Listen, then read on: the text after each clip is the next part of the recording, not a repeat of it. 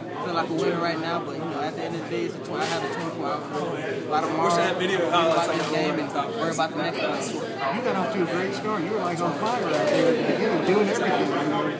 Tell me about that. Coach put me, he put me on special teams. I guess he felt that I could be an asset to the special team, and that's a very important part of our team. I feel like I can make plays anywhere. Was the plan to play you at receiver? No, it just,